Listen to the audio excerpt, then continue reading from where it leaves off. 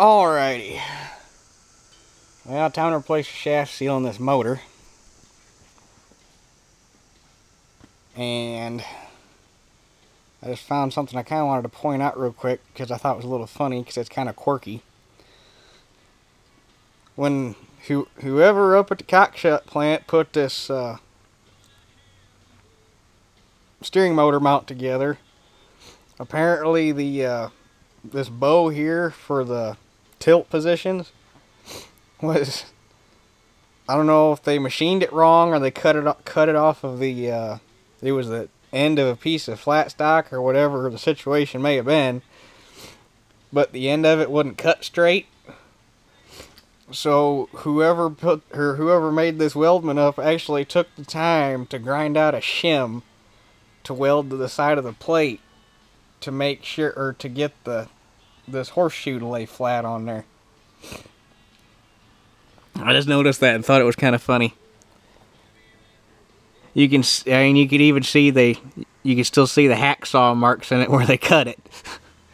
That's just, yeah, one of them quirky things you see working on this old equipment and stuff. Back when everything wasn't put together with a damn robot, guys actually had to think on their feet a little bit. Why he didn't just go get a different one, or get a different bracket, I don't know, but it's kind of funny. Must have been bored on a Friday afternoon or something. But anyway, I was reading the instructions for this thing, and it turns out I don't actually have to pull the motor out of the bracket or take it apart. It says, right, very first thing, follow the instructions. Do not disassemble the Hydro-Guide unit. Good deal. Makes life easy. Do not loosen the steering wheel with a hammer. Well, I did that, although I didn't hit it hard. Plus, there's no way to use a puller on that steering wheel without hurting it. Remove the shield. Remove felt washer. So, remove felt washer, which we have to save and reuse, but we'll just wash it out with solvent. And then, pretty obviously, remove snap ring. So, I'm going to find something to set you guys up on here real quick. Okay, we'll try that.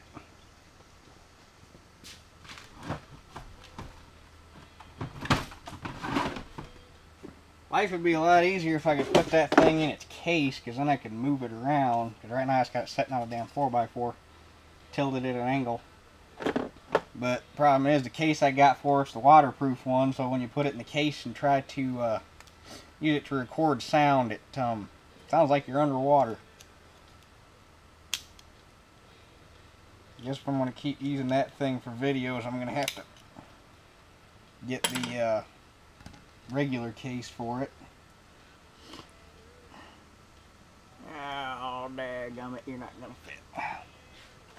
If these ones will fit in there. They will fit in there. The hell is that? Piece of felt.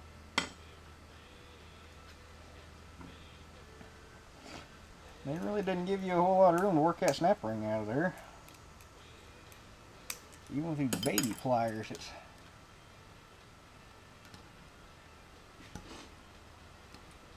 There it went.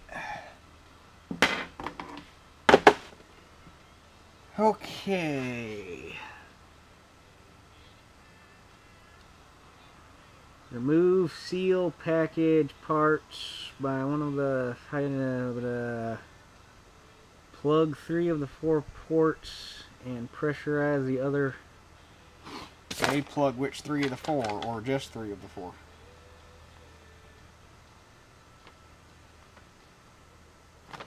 So, it says just plug 3 of the 4 ports. So, apparently it does not matter which 3. So, plug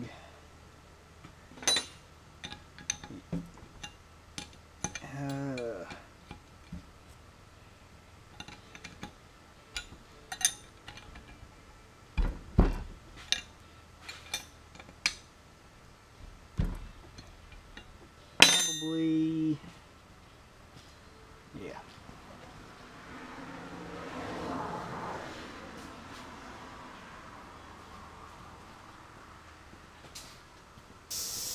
Okay, I got them plugged, so I guess we're going to see how this works. Huh. Come on.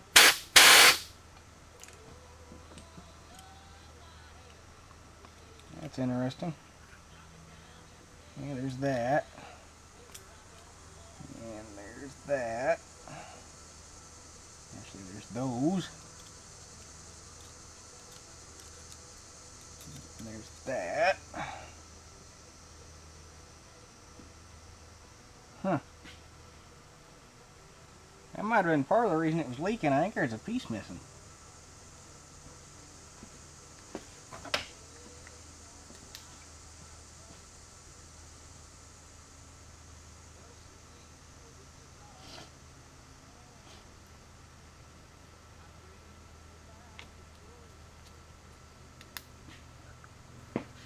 Unless this is some sort of update.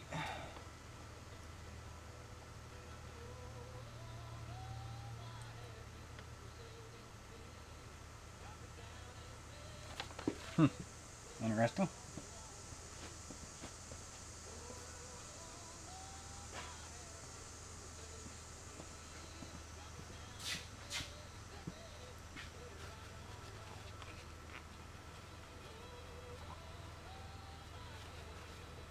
It says clean with a lint-free rag. Well, we don't have a lint-free rag, so paper towel's gonna have to do the trick.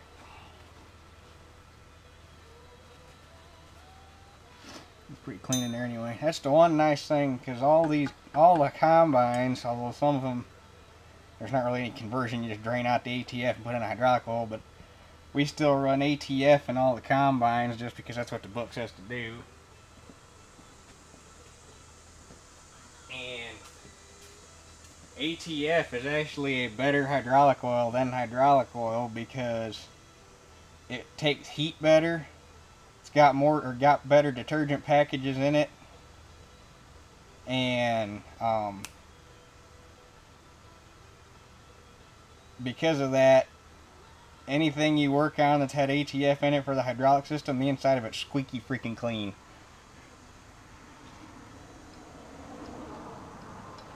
And the motor feels good and tight. Not really any slop in the shafts, so of course it's a combine, so it ain't like it's got a shit ton of hours on it either.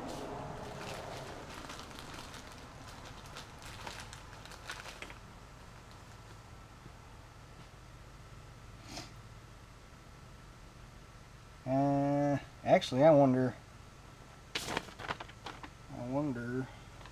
if they replaced the felt with this lip seal, or the slip seal was missing and the felt's supposed to go. Hell, I don't know. Guess let's read what the instructions have to say. Okay, cover with something. We're not going to do that. We're just going to grease it. So we want to put this in, and we're going to put some grease on there. It's a tapered shaft anyway, and the hole's been chamfered, so there's nothing on there that's going to tear the seal up anyway. So grease that, grease this.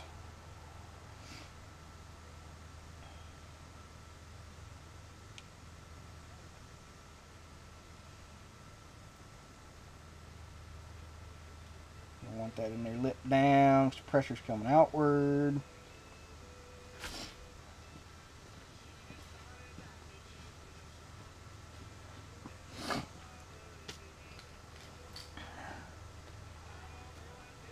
New spacer with small end first, which will be this bad boy.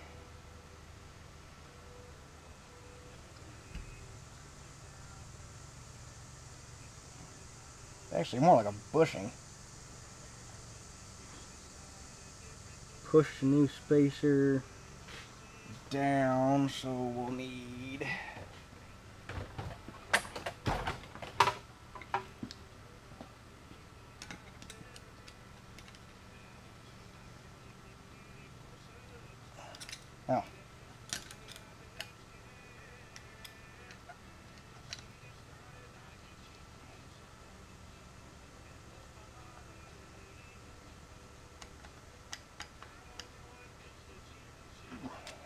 I think I got it.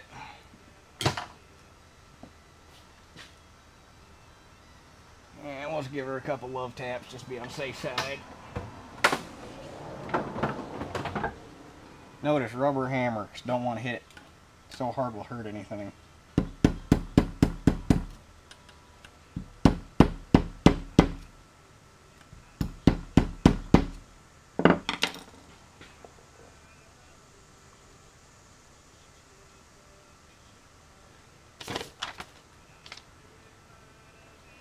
So apparently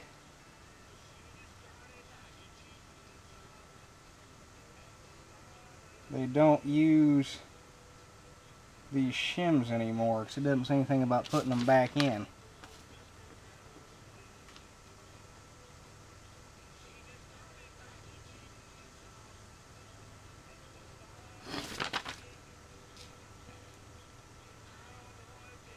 Yeah, it doesn't say anything about putting that back in, so apparently that's an updated type of spacer.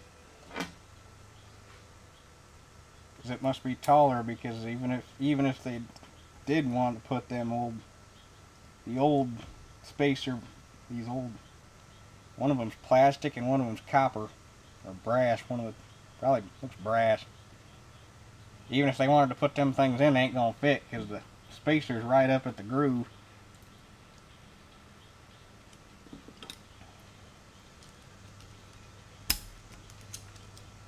Okay, there's that.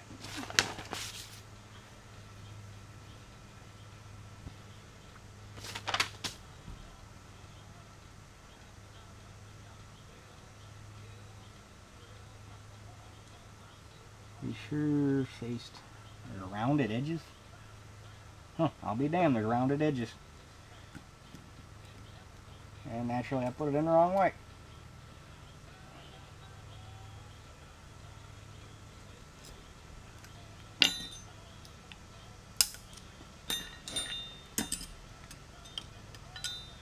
Good thing that they sent these instructions, because I don't got a service manual for this machine, so I'd have been SOL.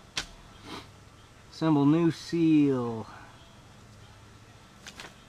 Yeah, so they replaced this felt with an actual lip seal, which is probably a good idea.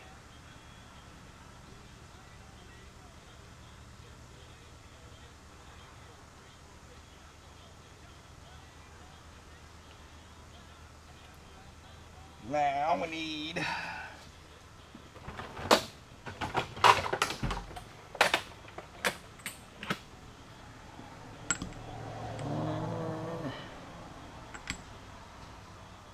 little bit bigger than that.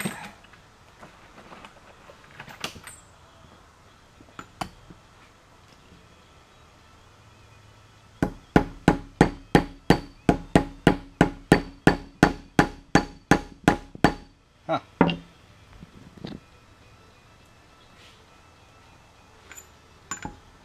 See, that's why I need to get them out.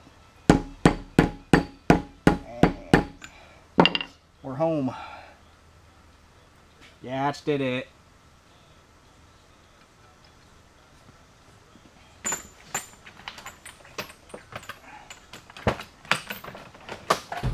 Well, shit, that was pretty painless.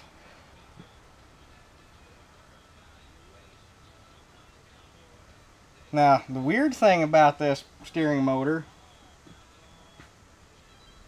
is it's got a split here, it's got a split here, and it's got a split here. There's no O-rings in any of those. You look in the parts book, there's no seal of any kind in here, so I don't know. There's not even any crush washers or anything, so I don't know how the hell they're sealing that, but they are. It's kind of weird. But anyway, go ahead and get this put back in the machine, and I got the parts to put the new bearing in that unload auger. So since this is basically just the opposite of what you saw in the last video, I am just going to go ahead and get it put back in there, and then I'll come back to take video putting that bearing in. So we'll see you guys in a bit. I got that steering motor back on, and surprisingly the hydraulic system bled out really fast on that thing, so all in all, not bad. For now, I'm going to go ahead and get the bearing put back in the auger. And I got, there's a felt like that thing, a bearing, and a washer. This is a thrust washer. The washer's in good shape. Sometimes they're shot, sometimes they're not, but I got 2 felts and 2 bearings. The 525 and the grain cart use the same ones. So, just got one to have around as a spare. Whenever we put these things back together, I always grease the shit out of them. In case they ever do have to come back apart, they won't be rusted together. When you grease them, put the bearing in there straight the first time, which I didn't do.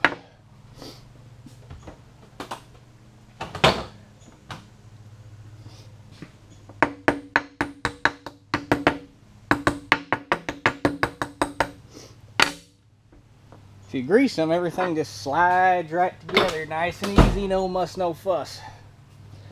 If they'd done that at the factory, working on these things later in life would have been a whole lot easier. But you can't have everything. So,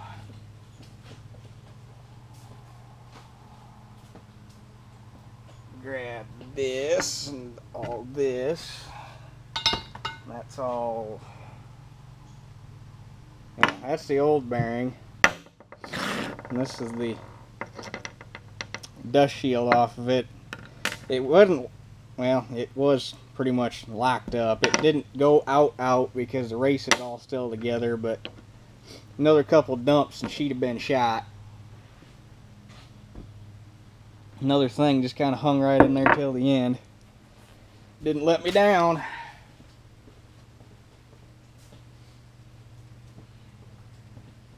So we're going to grab all this. We're going to grab you guys. We're going to go down here.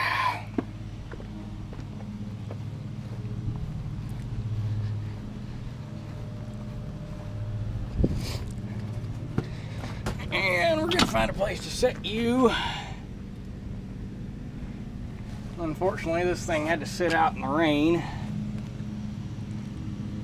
So it's leaking a little bit, but I think we're gonna go like, and you're gonna get a top down, well, top bottom up view of what's going on here. Actually, we'll, of course it doesn't really matter which way you're oriented, but we'll go like that. It's gonna look goofy no matter how, because you're looking at it, I don't know how, if you'd consider that upside down, what the heck you'd call this. So, grease that.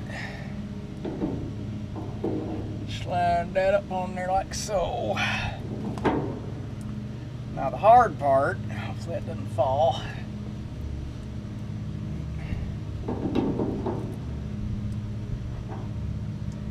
Need to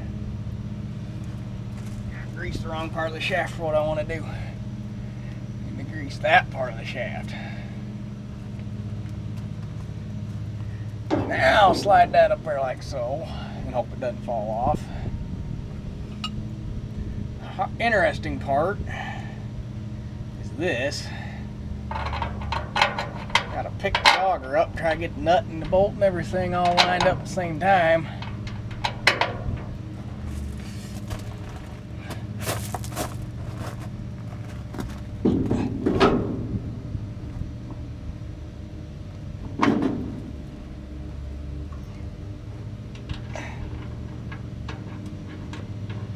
There we go. Actually, that wasn't as bad as I thought it'd be. That.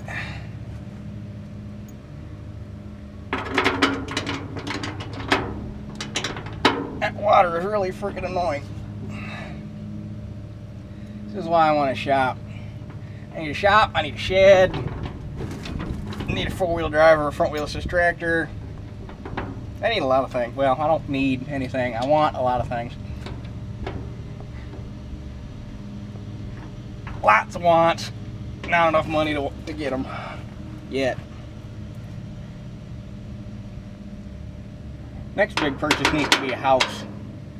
I've graduated college. It's time to get out of here and get my own place.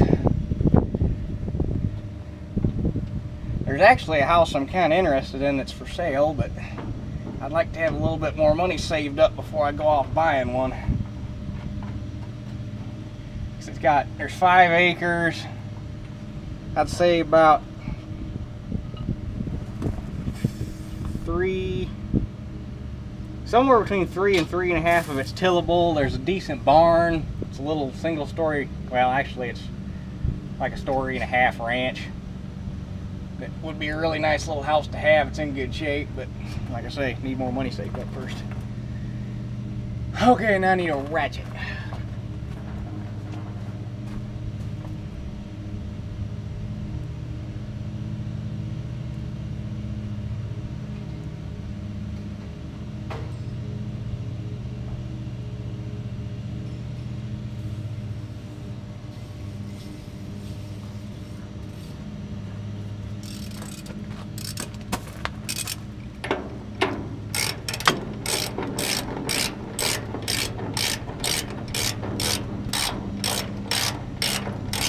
Oh, and I forgot to mention earlier,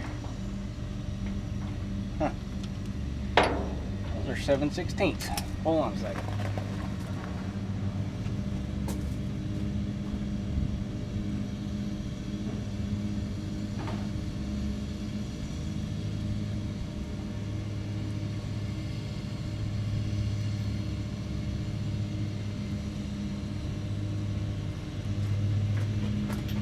I forgot to mention earlier when I was talking about how ATF is better hydraulic oil than hydraulic oil.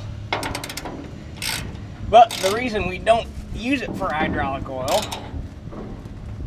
is because it's expensive as hell.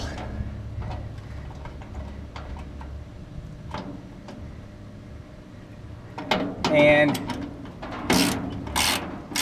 hydraulic oil, especially in the off-road industry where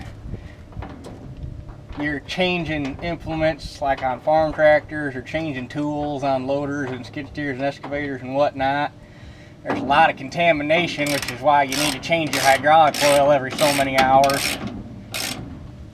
And it's a lot more often than you have to change the fluid in your transmission.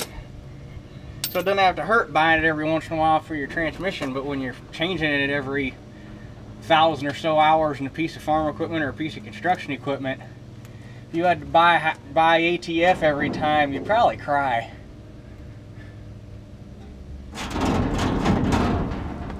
Okay, there's that. Now, Woodruff key in there. That's plenty of lubrication.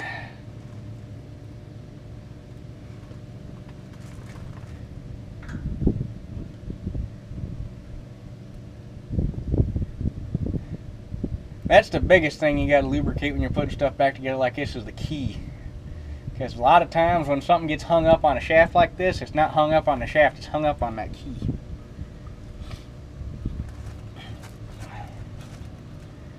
And then slide the pulley back up on there. Oop, damn it.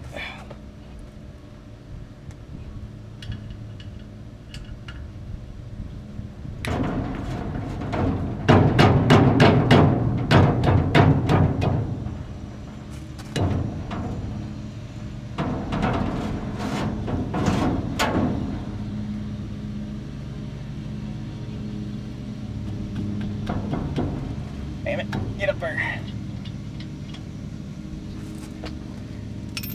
And I need a wrench for that.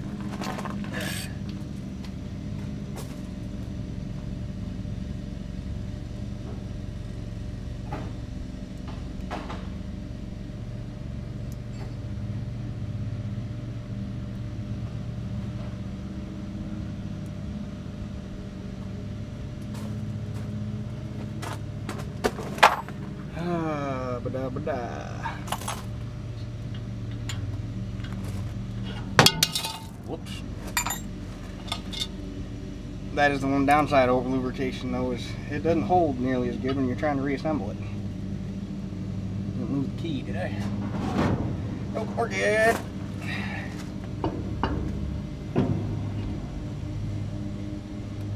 But it also means it comes apart that much easier next time we have to work on it.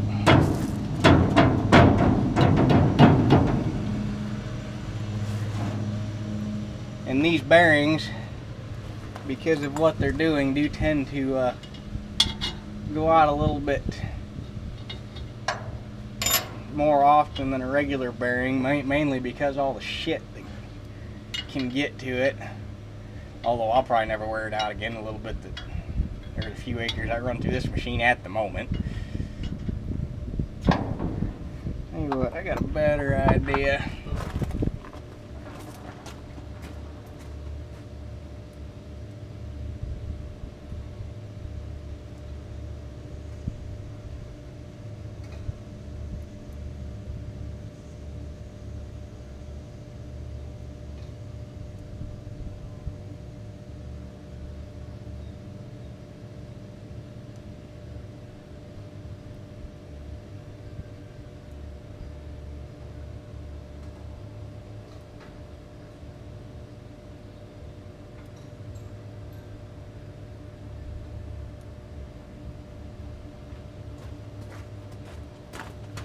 Ah, stupid like a fox.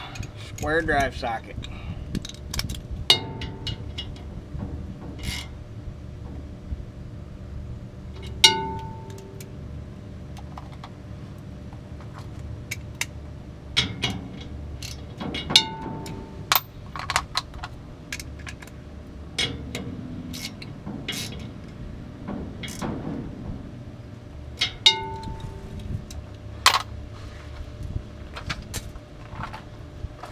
And throw the belt back on here.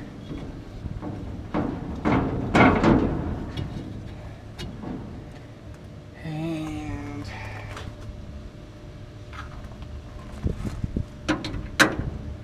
damn it, need a bigger one.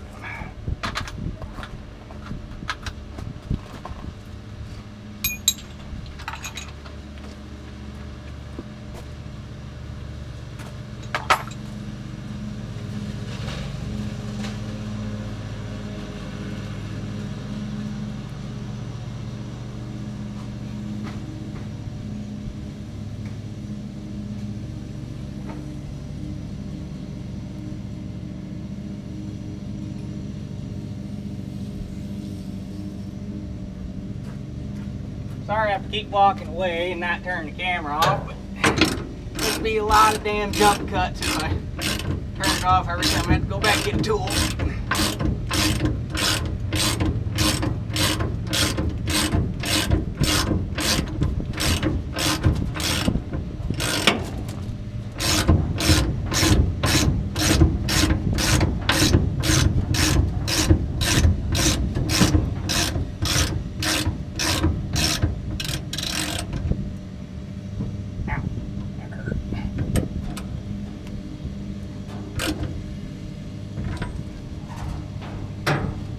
The thing about this belt is it doesn't have to get ungodly tight,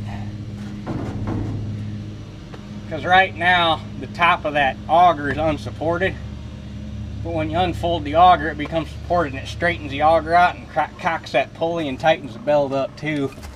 So we're going to try it right there. And if it slips a little bit, we'll just have to tighten her up some more, but on a pulley that big, I doubt it's going to slip. So, there's that done.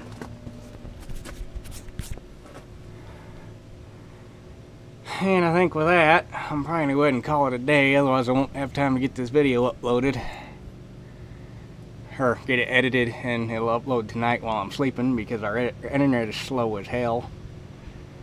But anyway, come on, stay standing up. There you go. $10 as it fell over on me. Hey, it's still standing. Anyway, It's all the major stuff done. Last thing I really got to do to it is go through and check all the elevator chains and all the drive chains for tension, and grease it and blow the damn cab out because it's full of cobwebs. Blow some of the others, or actually blow the whole thing off, because it's all... That's the one thing I hate about washing combines. You never actually get them clean. They'll be squeaky clean, can't find an ounce of dust or dirt or chaff or anything left on them when I'm done washing them here. By the time I get them back over to the barn, that rattling going down the road, even though I blow it off with a leaf blower, a big leaf blower, or a big backpack leaf blower, so it's moving some air. Blow it off, then power wash it, then blow it off again before I head out, or before I leave. By the time it gets over to the barn and all that rattling going down the road, it's covered in chaff again. There's more nooks and crannies on these things you can shake a stick at, and you never get them clean.